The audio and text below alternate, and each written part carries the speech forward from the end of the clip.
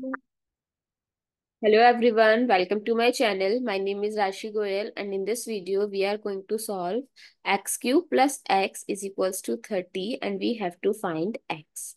So let's start with the today's video solution. So we can write this as x cube plus x minus 30 is equals to 0 and we can split this negative 30 as negative 27, negative 3.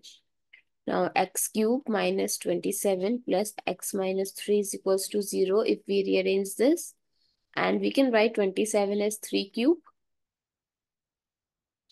Now here I am going to use a very famous identity, that is a cube minus b cube, which is equals to a minus b times a square plus ab plus b square. So x minus 3 bracket x square plus 3x plus 9 plus x minus 3.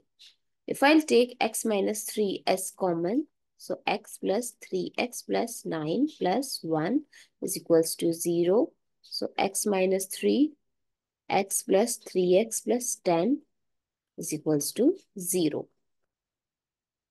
Now we have two roots. So either x minus 3 is equals to 0. This gives us the value of x as 3. So I'll write this as x1 is equals to 3. Now I'm going to use quadratic formula. So x is equals to minus b plus minus b square minus 4ac by 2a. So negative b, where the value of a, b, c as a is coefficient of x square. This is x square. 1. B is coefficient of x and c is the constant. So let's put all the values. So negative 3 plus minus under root negative 3 square minus 4 times 1 times 10 by 2 times 1. So negative 3 plus minus under root 9 minus 40 by 2. So negative 3 plus minus under root 31.